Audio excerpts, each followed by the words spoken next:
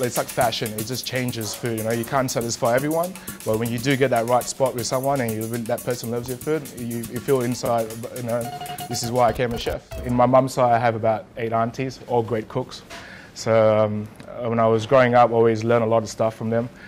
And yeah, and my mum was a nurse, so she was hardly home to cook first, so I ended up cooking my own stuff when I was young. So when I was 17, decided to leave school and go to cooking school and never turned back from that. In 2003, I applied for the job, and when I first walked in Ottolenghi, I thought, well, I hope these guys actually make these things fresh, because it was an amazing kind of display. Working with your team is always good because we always bounce from each other. You know, he has an idea, I have an idea, we come together, and right now I have a good team, so you know, they all have different ideas, and you never stop learning as a chef.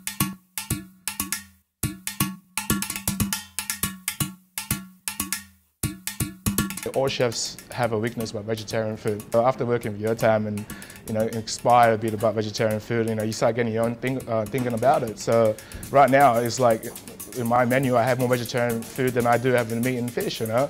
And it amazes me now. I look at vegetarian food a whole different way, and I do enjoy simple to complex dishes in vegetarian. So yeah, it was definitely a big change working for your time at Ottolenghi, I have to say. Right now I'm working on the seared scallops with crispy pig's ears and braised pig's ears with a black bean ginger sauce. It's a kind of like a Chinese dish, you know, mixed with a surf and turf style. So it's actually on the menu right now, it's working great. I love that I can walk in every day in the morning and I can have a nice piece of scallop to a piece of duck to a piece of beef fillet, while an average person goes to work, lunch break has a piece of sandwich. So that's my enjoyment of being a chef, to walk in every day and flavours just go through me every day, you know, my taste buds, so definitely.